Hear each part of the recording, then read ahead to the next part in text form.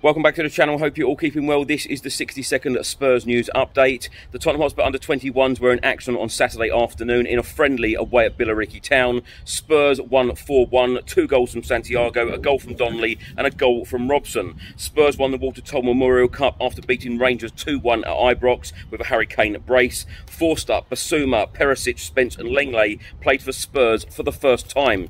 Boss Antonio Conte said he was delighted after Tottenham's win at Rangers and said, "I've seen good intensity. I've seen situations where we're trying in training sessions and the pressure was good." The Swansea Independent are stating that Swansea City are interested in Harvey White for a possible loan for next season. Our last pre-season friendly is next Saturday against Roma in Israel. Our first Premier League game is now just 13 days away and there is now 39 days left of the summer transfer window.